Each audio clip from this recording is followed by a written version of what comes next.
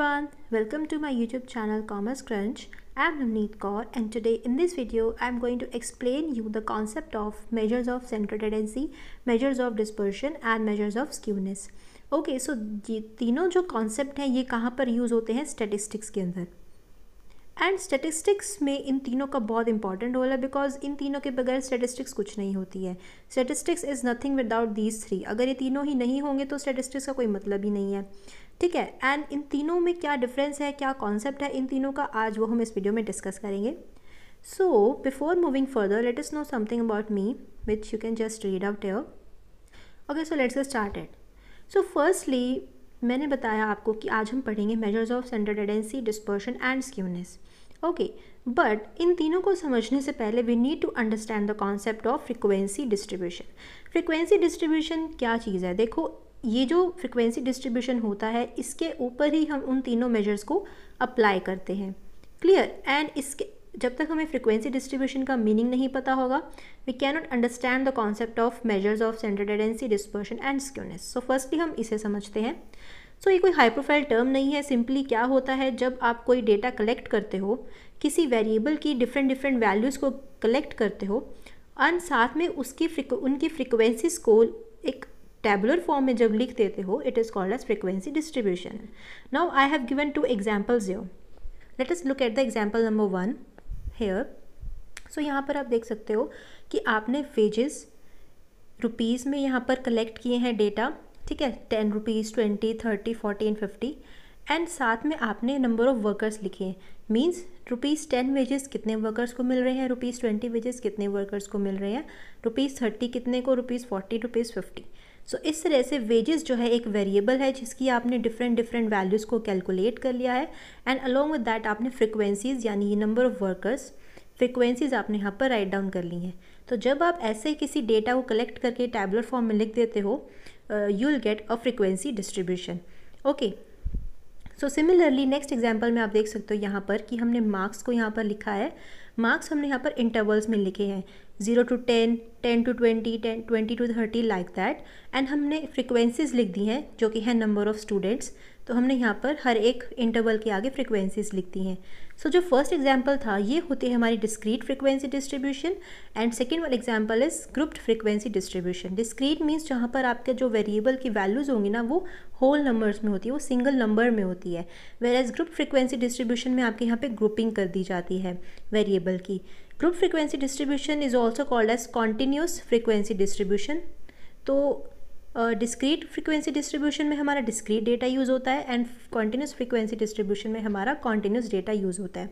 Now if you want to know the difference between discrete data and continuous data, I have made a separate video on that topic. If you want you can check it out. I have given the link in the description box below. So आप वहाँ पर check करके देख सकते हैं दोनों में क्या डिफरेंस होता है. क्लियर? सो फ्रिक्वेंसी डिस्ट्रीब्यूशन हमारा जो डेटा कलेक्ट किया है जब उसे टेबुलर फॉर्म में लिख दिया जाए it is called as frequency distribution. अब इस फ्रिक्वेंसी डिस्ट्रीब्यूशन को मतलब हमने जो डेटा को कलेक्ट किया है, डेटा को कलेक्ट करके रखने का तो कोई यूज़ नहीं है ना. तो आप जब डेटा को कलेक्ट करोगे उस डेटा से कोई ना कोई रिजल्ट्स तो आप फाइंड आउट करोगे. कोई रिजल्ट्स आपको फाइंड आउट करने हैं, कोई कंक्लूजन ड्रॉ करना है, कोई इन्फ्रेंस ड्रॉ करना है. तो उस डेटा से कंक्लूजन ड्रॉ करने के लिए, रिजल्ट्स फाइंड आउट करने के लिए we apply some statistical measures. ठीक है, हम कुछ स्टैटिस्टिकल मेजर्स लगाते हैं एंड उन मेजर्स का यूज़ करके फिर हम उस फ्रिक्वेंसी डिस्ट्रीब्यूशन से रिजल्ट्स ड्रॉ करते हैं, कंक्लूजन फाइंड आउट करते हैं. So these statistical measures are measures of central tendency, measures of dispersion and measures of skewness. तो हम इन 3 टाइप्स के statistical measures का यूज़ करते हैं एक फ्रिक्वेंसी डिस्ट्रीब्यूशन को स्टडी करने के लिए एंड उसमें से रिजल्ट्स ड्रॉ करने के लिए. मीन्स आपने जो डेटा कलेक्ट किया है उस डेटा से आपको कुछ रिजल्ट फाइंड आउट करना है, आपको कोई कंक्लूजन ड्रॉ करना है, तो उसके लिए आप यूज़ करते हो स्टैटिस्टिकल मेजर्स. तो हम इन तीनों ही मेजर्स को अब 1 by 1 स्टडी करेंगे. Clear? So firstly will discuss measures of central tendency. तो मेजर्स ऑफ सेंट्रल टेंडेंसी जो होते हैं these are the very basic and important statistical measures to interpret a given set of data. किसी भी data के ऊपर हम जब इन स्टैटिस्टिकल मेजर्स को लगाते हैं तो ये मतलब बहुत ही बेसिक होते हैं, ये हर डेटा सेट के ऊपर अप्लाई होते हैं उस डेटा सेट को इंटरप्रेट करने के लिए, रिजल्ट्स फाइंड आउट करने के लिए। और इन्हें हम जनरली एवरेज भी कहते हैं। एवरेज क्यों कहते हैं? बिकॉज इनमें हम एवरेजेस ही कैलकुलेट करते हैं उस पर्टिकुलर डेटा सेट के, तो एवरेज कैलकुलेट किया जाता है, इसलिए इन्हें हम एवरेज भी कहते हैं। अब एवरेज होता क्या है? You all must be knowing that an average is a single value which represents a whole group of items और अ डेटा सेट। आपके पास पूरा एक डेटा गिवन है एंड आप जब उसमें से उसका एवरेज कैलकुलेट करते हो तो आपको एवरेज जो होती है एक सिंगल वैल्यू मिल जाती है जो उस पूरे के पूरे डेटा सेट को रिप्रेजेंट कर रही होती है। सपोज आपकी क्लास के सभी स्टूडेंट्स के मार्क्स एक टेबुलर फॉर्म में लिख दिए गए हैं, ठीक है, टोटल मार्क्स लिख दिए गए हैं सभी स्टूडेंट्स के। तो जब आपको फाइंड आउट करना हो कि आपके पूरी क्लास के स्टूडेंट्स के एवरेज मार्क्स कितने हैं, तो आप क्या करोगे? आप सभी स्टूडेंट्स के मार्क्स का टोटल करके नंबर ऑफ स्टूडेंट्स से डिवाइड कर दोगे and you will get average marks of your class. तो इस तरह से क्या हुआ कि जो आपके पास एवरेज मार्क्स आए, वो जो सिंगल वैल्यू आई, वो क्या थी? वो आपकी पूरी क्लास के बच्चों के मार्क्स को रिप्रेजेंट कर रही है कि इस क्लास के स्टूडेंट्स के एवरेज मार्क्स इतने हैं, ठीक है। तो एवरेज क्या होता है? एक सिंगल वैल्यू होती है जो आपके पूरे के पूरे डेटा सेट को रिप्रेजेंट करती है। अब ये जो एवरेज आप कैलकुलेट करते हो ना, सारी की सारी आइटम्स जो होंगे ना उस डेटा सेट के अंदर, वो सारी की सारी इस एवरेज के अराउंड रिवॉल्व करती हैं, विच मीन्स एवरेज जो होता है ना वो सेंट्रल वैल्यू होती है। तो ये सेंट्रल वैल्यू आप कैलकुलेट करते हो और जितनी भी बाकी आइटम्स बचती हैं वो इस एवरेज के अराउंड रिवॉल्व करती हैं, विच मीन्स बाकी सभी आइटम्स जो होती हैं ना वो एवरेज के आसपास की ही होती हैं। तो इस तरह से एवरेज क्या होती है? एक सेंट्रल वैल्यू जो रिप्रेजेंटेटिव होती है गिवन डेटा सेट के। अब क्योंकि ये सेंट्रल वैल्यू होती है, सेंट्रल वैल्यू डिनोट करती है, इसलिए measures of central tendency are also called as measures of central location. Clear? सो इसलिए हम उन्हें मेजर्स ऑफ सेंट्रल लोकेशन भी कहते हैं, क्योंकि एवरेजेस जो होते हैं ना वो सेंट्रल वैल्यू डिनोट करते हैं, सेंट्रल वैल्यू दिखाते हैं। सो एवरेज क्या है? Single value which represents a whole group of items और data set. Clear? Now central tendency के मेजर्स को कैलकुलेट करने का, अप्लाई करने का पर्पस क्या होता है?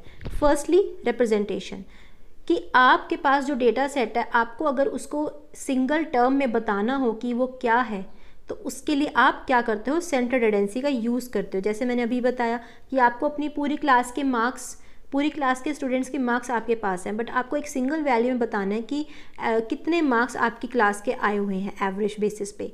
तो आप क्या करते हो? एवरेज कैलकुलेट करते हो, मीन्स आप सेंट्रल टेंडेंसी यूज़ कर रहे हो। तो इस तरह से क्या हुआ? उस एवरेज मार्क्स ने आपकी पूरी क्लास के स्टूडेंट्स के मार्क्स को रिप्रेजेंट किया। या फिर अगर आप किसी कंट्री की इकोनॉमिक कंडीशन को बताना चाहते हो एक सिंगल टर्म में, सिंगल वैल्यू में, तो उसके लिए हम किस कॉन्सेप्ट का यूज़ करते हैं? पर कैपिटा इनकम का। तो पर कैपिटा इनकम भी क्या होती है? एवरेज ही होती है। ये एवरेज होती है, मीन्स आप अपनी कंट्री के सभी लोगों की इनकम पर पर्सन यहाँ पे निकल कर आती है। तो इस तरह से किसी एक कंट्री कि अगर आपको पर कैपिटा इनकम पता चल जाए तो इससे उस कंट्री की इकॉनमिक कंडीशन पता चल जाती है। तो इससे क्या हुआ कि उस कंट्री के जितने भी लोगों की इनकम थी तो आपने एवरेज कैलकुलेट करके पर कैपिटा इनकम निकाल दी, भाई पर पर्सन इतनी इनकम है। तो इस तरह से क्या कि एक सिंगल वैल्यू में आपने इस पूरे कंट्री के लोगों की इनकम को रिप्रेजेंट कर दिया। Second is comparison. कंपैरिजन में क्या होता है कि आप किसी दो डेटा सेट को जब कंपेयर करना हो उसमें सेंट्रल टेंडेंसी बहुत यूज़फुल रहती है। अब जैसे आपकी क्लास के मार्क्स, आपकी क्लास के स्टूडेंट्स के मार्क्स आपके पास है एंड आपकी एक और क्लास है उसके भी स्टूडेंट्स के मार्क्स आपके पास है, ठीक है। Suppose section A and section B के मार्क्स आपके पास हैं, ठीक है। तो अब क्या होगा कि आपको देखने की किस सेक्शन ने अच्छा परफॉर्म किया है, किस सेक्शन के स्टूडेंट्स ने अच्छा परफॉर्म किया है। तो अब हर एक स्टूडेंट की दूसरे एक सेक्शन की दूसरे सेक्शन के साथ कंपेयर करना मुश्किल हो जाएगा मार्क्स को, है ना। तो इसलिए हम क्या करेंगे, सेक्शन ए के स्टूडेंट्स के मार्क्स का एवरेज निकाल लेंगे एंड सेक्शन बी के स्टूडेंट्स के मार्क्स का एवरेज निकाल लेंगे। तो इस तरह से दोनों ही सेक्शंस का एवरेज निकल कर आएगा। फिर हम उस एवरेज को कंपेयर करेंगे, उससे पता चलेगा कि किस सेक्शन ने अच्छा परफॉर्म किया है। तो इस तरह से क्या हुआ, एवरेज निकाल के आप क्या कर पाए, दो डेटा सेट्स को कंपेयर कर पाए। क्लियर। एंड कंपेयर करने के बाद आपने रिजल्ट्स फाइंड आउट किए, एनालाइज किया कि किस सेक्शन की परफॉर्मेंस अच्छी थी, किस सेक्शन की अच्छी नहीं थी। तो इस तरह से सेंट्रल टेंडेंसी एनालिसिस में भी हेल्प करती है। सो यही तीन पर्पस होते हैं सेंट्रल टेंडेंसी का यूज़ करने के। Clear. Now let us know about types of measures of central tendency. अब इसमें हम क्या क्या टाइप्स यूज़ करते हैं, इन्हें आप टाइप्स ऑफ एवरेजेस भी कह सकते हो, क्योंकि मैंने बताया आपको कि central tendency is also called as average, ठीक है। अब टू टाइप्स के एवरेज होते हैं basically, mathematical averages and positional averages. Mathematical averages means वो जिनमें हम फॉर्मूला यूज़ करते हैं कैलकुलेट करने के लिए। अरिथमेटिक मीन, ठीक है, इसमें हम अरिथमेटिक मीन का यूज़ करते हैं। Arithmetic mean is further of two types, geometric mean और हार्मोनिक मीन, ठीक है। एंड पोजिशनल एवरेजेस में हमारे पास टू टाइप्स हैं, मीडियन एंड मॉड। इन्हें पोजीशनल एवरेज इसलिए कहते हैं बिकॉज ये आइटम्स की पोजीशन पे डिपेंड करते हैं, इनकी वैल्यूज़। तो जब हम मीडियन एंड मॉड कैलकुलेट करते हैं तो आइटम्स की पोजीशन पे डिपेंड करेगी इनकी वैल्यूज़। तो जब भी हम एवरेज कैलकुलेट करते हैं ना, जैसे मैंने अभी आपको एवरेज कैलकुलेट करके बताया स्टूडेंट्स के मार्क्स का एवरेज, तो वो बेसिकली जो फॉर्मूला मैंने आपको बताया था कि टोटल करके divided by number of students, तो वो जो फॉर्मूला होता है वो बेसिकली अरिथमेटिक मीन का होता है। तो अरिथमेटिक मीन ही वो एवरेज होता है जो बेसिकली यहाँ पर हमेशा कैलकुलेट किया जाता है। और भी टाइप्स है, ज्योमेट्रिक मीन, हार्मोनिक मीन, इनके भी अलग अलग पर्पस होते हैं, किस सिचुएशन में इन्हें यूज़ किया जाता है, ठीक है। तो हम यहाँ पर इनको डिटेल में डिस्कस नहीं कर रहे हैं, हम सिर्फ ये समझ रहे हैं कि सेंटर टेंडेंसी के मेजर्स का कॉन्सेप्ट क्या होता है। क्लियर? सो ये था सेंटर टेंडेंसी के measures. Let us now discuss about measures of dispersion. अब देखो मेजर्स ऑफ डिस्पर्शन का यूज़ कहाँ होता है। देखो कभी कभी क्या होता है कि किन्हीं दो डेटा सेट्स के जो एवरेज हैं वो सेम आ गए सपोज, पर फिर भी उन डेटा सेट्स में कुछ ना कुछ डिफरेंस होता है। तो वो डिफरेंस हमें कौन बताएंगे? Measures of dispersion. Sometimes the average of a particular data series fails to represent the individual items in the series because of the variations in the individual items. कई बार ऐसे होता है कि दो डेटा सेट के आपके पास एवरेज तो same आ गए, बट उनकी जो इंडिविजुअल आइटम्स होती है ना, वो उनमें बहुत वेरिएशन होता है। तो वो वेरिएशन कौन बताएगा हमें? Measures of dispersion. क्लियर? अब मेजर्स ऑफ डिस्पर्शन क्या होते हैं? Help to study the variability of the items of a frequency distribution.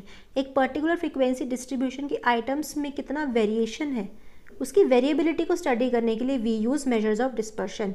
They represent up to what extent the individual items very from one another and from the central value. अब यहाँ पर हम दोनों ही देखते हैं वेरिएशन कि items में आपस में कितना वेरिएशन है और सेंट्रल वैल्यू से कितना वेरिएशन है। मीन्स हमने जो एवरेज कैलकुलेट किया उससे कंपेयर करें तो उससे कंपैरिजन करने पे आइटम्स में कितना वेरिएशन है। तो डिस्पर्शन क्या है? Measure of variations of the items. यहाँ पर हम आइटम्स की वेरिएशन देखते हैं among themselves and around the average. Items में आपस में कितना वेरिएशन है और एवरेज के अराउंड कितना वेरिएशन है, ठीक है। Higher the variation higher is the dispersion and vice versa. सो जितना आइटम्स में ज़्यादा वेरिएशन होगा, मीन्स जितना ज़्यादा उनमें गैप होगा उतना ही ज़्यादा डिस्पर्शन होगा। क्लियर? अब इसको हम एग्जाम्पल के थ्रू समझते हैं। सो देखो यहाँ पर एग्जाम्पल गिवन है आपको, सब्जेक्ट्स गिवन है English, Hindi, math, science, social studies, and marks of student A given है, marks of student be given है। तो यहाँ पर हमने दोनों ही स्टूडेंट्स के मार्क्स लिख दिए इन पांचों सब्जेक्ट्स के अंदर। अब हमने जब स्टूडेंट ए के मार्क्स का एवरेज निकाला तो हमारे पास एवरेज कैसे आया? सबका टोटल कर दिया divided by number of subjects जो कि है 5, तो हमारे पास एवरेज मार्क्स आ गए 80। सिमिलरली स्टूडेंट बी के मार्क्स हमने एवरेज निकाला तो कैसे? सबका टोटल किया and divided by number of subjects that is 5, तो हमने एवरेज कैलकुलेट किया विच इज़ 80। अब देखो दोनों ही डेटा सेट में क्या है? सेम मार्क्स निकल कर आए हैं, एवरेज मार्क्स। स्टूडेंट ए के भी एवरेज मार्क्स कितने आए? 80। स्टूडेंट बी के भी एवरेज मार्क्स कितने आए? 80। अब देखो स्टूडेंट ए के केस में देखो 80 मार्क्स आए हैं। अब मैंने आपको बताया था कि एवरेज जो होता है वो सेंट्रल वैल्यू होता है ना, और बाकी सारी वैल्यूज़ जो होती हैं वो सेंट्रल वैल्यू के अराउंड रिवॉल्व करती है, मीन्स वो उसके आसपास होती हैं। तो अगर आप देखो तो सारे मार्क्स स्टूडेंट ए के 80 के आसपास होंगे। देखो 70, 80, 75, 90, 85, ये सभी क्या है? 80 के आसपास हैं। बट अगर आप स्टूडेंट बी के मार्क्स देखो, उसका एवरेज मार्क्स तो निकल कर आ गए 80, बट क्या वो सारे मार्क्स 80 के अराउंड हैं? देखो इंग्लिश के मार्क्स चलो हैं, हिंदी के हैं, मैथ्स के तो बिल्कुल ही दूर है, 80 और 100 में कितना गैप है, साइंस में भी कितना गैप है, 55 और 80, सोशल स्टडीज़ फिर 90, 80। तो इस तरह से आपने देखा कि दोनों ही स्टूडेंट्स के मार्क्स, एवरेज मार्क्स चाहे सेम आए, बट स्टिल उनके जो इंडिविजुअल आइटम्स हैं उनमें कितना ज़्यादा डिफरेंस है ना, आपस में कितना ज़्यादा वेरिएशन है, और एवरेज के साथ कंपेयर करें तो उसमें भी बहुत ज़्यादा वेरिएशन है। तो इस तरह से जब आइटम्स, डेटा सेट के आइटम्स का एवरेज सेम आए बट उनमें कुछ वेरिएशन हो, तो उस वेरिएशन को स्टडी करने के लिए we use measures of dispersion. Clear? I hope आपको डिफरेंस क्लियर हुआ होगा मेजर्स ऑफ सेंटर टेंडेंसी और डिस्पर्शन में। सो अब हम देखते हैं कि मेजर्स ऑफ डिस्पर्शन को यूज़ करने का क्या पर्पज़ होता है। Firstly to check the reliability of an average, सही, जैसे हमने भी देखा कि अगर हमने किसी डेटा सेट का एवरेज कैलकुलेट किया है तो वो कितना रिलायबल है, कितना वो उस डेटा सेट को अच्छे से रिप्रेजेंट कर पा रहा है, उसकी रिलायबिलिटी को चेक करने के लिए we use measures of dispersion. जैसे अभी हमने किया, एवरेज मार्क्स निकाल तो लिए थे बट हमने देखा कि आइटम्स में वेरिएशन तो काफ़ी ज़्यादा वेरिएशन है, इसलिए हमने वहाँ पर डिस्पर्शन का यूज़ करेंगे। ठीक है। Secondly, to make comparisons regarding the variability of 2 और मोर डेटा सेट्स। अब यहाँ पर कंपैरिजन करने के लिए, जैसे हमने स्टूडेंट ए और स्टूडेंट बी के मार्क्स को कंपेयर किया, तो उनकी डेटा सेट्स की वेरिएशन कितनी है उसको कंपेयर करने के लिए हम डिस्पर्शन का यूज़ करते हैं। And third, to facilitate other statistical calculations like correlation, regression. तो जो और स्टैटिस्टिकल कैलकुलेशन है, जैसे कि कोरिलेशन हम कैलकुलेट करते हैं, रिग्रेशन हम कैलकुलेट करते हैं, तो वहाँ पर मेजर्स ऑफ डिस्पर्शन का यूज़ होता है। मतलब हम जो फॉर्मूला यहाँ पे लगाते हैं ना कोरिलेशन और रिग्रेशन का, तो उस फॉर्मूला में हम मेजर्स ऑफ डिस्पर्शन के फॉर्मूलाज का भी यूज़ करते हैं। तो मेजर्स ऑफ डिस्पर्शन जो होते हैं वो 2 टाइप्स के होते हैं basically. First is absolute measures of dispersion and second is relative. Absolute जो होते हैं ना वो मीन्स उसी यूनिट में एक्सप्रेस किए जाएंगे जिस यूनिट में हमारा डेटा सीरीज़ होगी। अगर हमारा डेटा सीरीज़ मार्क्स में है तो आंसर भी हमारा मार्क्स में आएगा, ईयर्स में है तो आंसर भी ईयर्स में आएगा, रुपीज़ में है तो रुपीज़ में, केजीज़ में है तो केजी में। ठीक है, एब्सोल्यूट वो होता है। रिलेटिव वो होता है जहाँ पर हम ये बेसिकली तब यूज़ होता है जब हमें 2 डेटा सेट्स को कंपेयर करना हो। ठीक है, एंड यहाँ पर हमारा यूनिट्स में आंसर नहीं आता, हम यहाँ पर जो इसको एक्सप्रेस करते हैं वो रेशो के फॉर्म में या तो करते हैं या परसेंटेज के फॉर्म में करते हैं। ठीक है, तो यहाँ पर यूनिट्स का कोई रोल नहीं है, ये बेसिकली वहाँ यूज़ होता है जहाँ पर आपकी 2 डेटा सेट्स है एंड दोनों की डिफरेंट यूनिट्स हैं, एक की रुपीज़ में है, ठीक है, और एक की केजी में है, इस तरह से। तो जब 2 डेटा सेट आपके पास हो, आपको उन दोनों को कंपेयर करना हो, उनकी यूनिट्स बिल्कुल डिफरेंट है, फिर भी आप उनको कंपेयर कर सकते हो using relative measure of dispersion. ठीक है, और रिलेटिव मेजर ऑफ डिस्पर्शन को हम क्या कहते हैं, कोफिशिएंट ऑफ डिस्पर्शन भी कहते हैं। तो यहाँ पर जितने भी आप निकालोगे ना, कैलकुलेट करोगे, फॉर्मूलाज निकालोगे, वो सभी क्या होते हैं, कोफिशिएंट्स होते हैं। तो कोफिशिएंट्स कहाँ यूज़ होते हैं, जब हमें कुछ कंपेयर करना हो, डेटा सेट्स को कंपेयर करना हो एंड वहाँ पर कोई यूनिट का यूज़ नहीं होता। तो मेजर्स ऑफ डिस्पर्शन में हम क्या क्या मेथड्स यूज़ करते हैं, हम इसमें रेंज कैलकुलेट करते हैं, मीन डेविएशन कैलकुलेट करते हैं, क्वार्टाइल डेविएशन कैलकुलेट करते हैं, स्टैंडर्ड डेविएशन कैलकुलेट करते हैं and coefficient of variation calculate करते हैं। तो ये चारों जो है ना, ये सारे क्या है, एब्सोल्यूट मेजर्स ऑफ डिस्पर्शन, क्योंकि ये उसी यूनिट में डिनोट होते हैं जिस यूनिट में हमारा डेटा सेट होता है। वेयरएज कोफिशिएंट ऑफ वेरिएशन जो है वो हमारा रिलेटिव मेजर ऑफ डिस्पर्शन है, क्योंकि इसमें ये हमारा रेशो या परसेंटेज के फॉर्म में डिनोट होता है एंड इसे हम तब यूज़ करते हैं जहाँ पे हमें कंपैरिजन करना हो। Clear. So coefficient of variation क्या है हमारा, रिलेटिव, एंड बाकी 4 क्या है, absolute measure of dispersion. Clear. So dispersion कहाँ यूज़ होता है, जहाँ पे हमें आइटम्स की वेरिएशन चेक करनी हो, चाहे दोनों का एवरेज सेम आ जाए बट वेरिएशन कई बार डिफरेंट होती है, तो उसके लिए हम डिस्पर्शन का यूज़ करते हैं। Now let us come to measures of skewness. अब देखो कई बार क्या होता है कि 2 डेटा सेट्स के मीन भी सेम आ गया। ठीक है, जो हमने एवरेज निकाला उसे मीन कहते हैं, अरिथमेटिक मीन। आपको मैंने बताया था ना कि सिंपल अगर एवरेज कैलकुलेट करते हैं तो उसे हम अरिथमेटिक मीन बोलते हैं। ठीक है, तो अगर आपने 2 डेटा सेट्स का मीन निकाला वो भी सेम आ रहा है, स्टैंडर्ड डेविएशन निकाला वो भी सेम आ रहा है, बट स्टिल वो दोनों डेटा सेट्स एक दूसरे से डिफरेंट है in terms of the pattern. तो वो जो पैटर्न अगर उनका डिफरेंट आ रहा है तो वहाँ पर हम स्क्यूनेस का यूज़ करते हैं। ठीक है, तो वो स्क्यूनेस हमें क्या हेल्प करता है, to identify the skewness of the distribution, उस फ्रीक्वेंसी डिस्ट्रीब्यूशन की स्क्यूनेस क्या है। अब स्क्यूनेस का मीनिंग क्या होता है, lack of symmetry in the distribution. तो अगर एक पर्टिकुलर डिस्ट्रीब्यूशन में सिमेट्री नहीं है, वो असिमेट्रिकल है, इट मीन्स वहाँ पर क्या है, स्क्यूनेस। तो स्क्यूनेस क्या है, डिग्री ऑफ असिमेट्री और departure from symmetry of a distribution. वो कितना सिमेट्री से दूर है, उसमें कितनी ज़्यादा असिमेट्री है, वो चेक करने के लिए we use measures of skewness. तो मेजर्स ऑफ स्क्यूनेस हमें 2 बातें बताते हैं, एक तो direction of the variation of the items, ठीक है, and secondly shape of the frequency distribution curve. तो जब हम फ्रीक्वेंसी डिस्ट्रीब्यूशन को हम ग्राफ पे प्लॉट करेंगे, जो कर्व मिलेगा उसकी शेप बताता है एक तो स्क्यूनेस, सेकेंडली बताता है कि आइटम्स की जो वेरिएशन है वो मतलब किस डायरेक्शन में, पॉजिटिव या नेगेटिव, किस डायरेक्शन में जा रही हैं। ठीक है, मेजर्स ऑफ स्क्यूनेस भी हमारे एब्सोल्यूट होते हैं, रिलेटिव होते हैं। जैसे कि मेजर्स ऑफ डिस्पर्शन होते हैं एब्सोल्यूट एंड रिलेटिव, वैसे ही स्क्यूनेस भी एब्सोल्यूट और रिलेटिव होते हैं। अब मैं आपको बताती हूँ कि मेजर्स ऑफ स्क्यूनेस जो होते हैं वो डायरेक्शन और शेप कैसे बताते हैं। तो सपोज मैंने बताया कि स्क्यूनेस कहाँ होती है, जहाँ पे सिमेट्री नहीं होती। तो सिमिट्री क्या होती है पहले तो हम ये देख लेते हैं। सपोज हम एक फ्रीक्वेंसी डिस्ट्रीब्यूशन कर्व ड्रॉ कर रहे हैं, वो इस तरह की शेप का है, राइट। इसको बोलते हैं बेल शेप्ड, ये बेल की शेप का है, और इसे हम नॉर्मल डिस्ट्रीब्यूशन कर्व भी कहते हैं, नॉर्मल डिस्ट्रीब्यूशन कर्व। ये होता है सिमिट्री में, विच मीन्स जो इसका सेंट्रल पॉइंट है ना कर्व का, 50% आइटम्स लेफ्ट साइड में है एंड 50% आइटम्स राइट साइड में है। जब ऐसा होता है it means the distribution curve is normal distribution curve, वो एक बेल शेप का होता है। तो यहाँ पर क्या है, सिमिट्री है। जब ये सिमिट्री नहीं होती वहाँ पर इसका मतलब स्क्यूनेस प्रेजेंट है।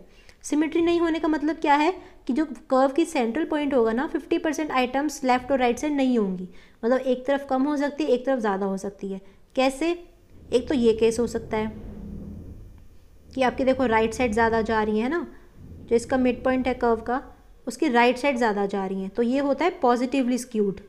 एक होता है लेफ़्ट साइड जब ज़्यादा जा रही हूँ, कर्व इस तरह से बन रहा हो, तो ये होता है नेगेटिवली स्क्यूड।